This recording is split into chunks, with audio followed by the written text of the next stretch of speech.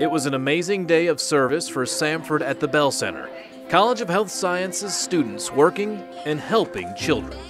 The kids at the Bell Center have a variety of special needs or developmental delays, and so learning to read is already going to be something that's a little more difficult for some of these children than for a typically developing child.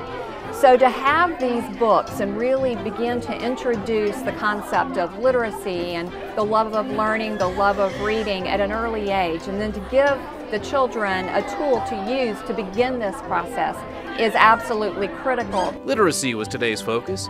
Bags with books and activities were put together by the Communication Sciences and Disorders Department. We understand that literacy is a huge component of children being able to learn language from a very early age. What my students have the opportunity today to experience is, what does that mean to a family? To be able to read books to them and to be able to play with them and to be able to see their sweet smile on their faces and know that we're making a difference in their life, whether it's, the 5 minutes that we see them or when they go home and play with those books with their family. It's really cool to know that we're making a difference in their life. And this department is built on rigorous academics, service, and leadership. But partnerships, like this one with the Bell Center, allow students critical, hands-on experience.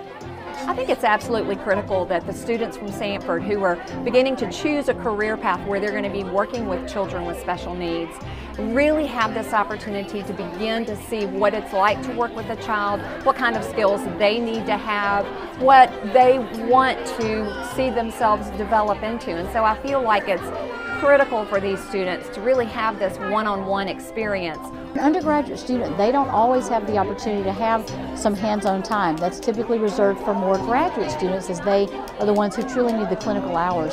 So for our undergraduates, what an exceptional experiential moment this is for them to be able to be here and experience this like hands-on. And it's been really great to learn about it in the book, to read about what we're supposed to do with children when we're reading books to them, but then to actually come here and to put hands-on experience onto that is crucial. For Sarah Grove, she's not only a Communication Sciences and Disorders student, but she's also majoring in Spanish.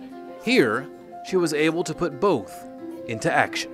It was really great. It's one of the first times I've been able to actually use Spanish in a therapy setting, so it was really exciting for me. And it was really cool to see him kind of light up after we read a book or two, because he was very shy when we first got him. He didn't want to hold any of the toys or really make eye contact with me or the other girl who we were sitting with. But by the end, he was having fun, following directions, and that's just really cool because it's hard to find bilingual speech pathologists. So I know it was a special time for him, and it was really cool for me as well. And making a difference is the bottom line for these students and this department, and that's what we do at Samford. What we like to see our students doing is to be plugged in, to be able to identify needs.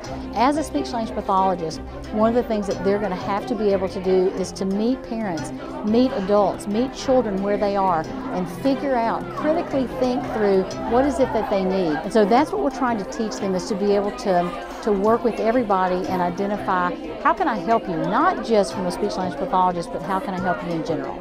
I really just want to serve people and improve lives, and I think that that's what we're called to do as believers in Christ. I think that that's really important, and so I'm glad to be able to incorporate that calling into my life every day. That's really exciting for me.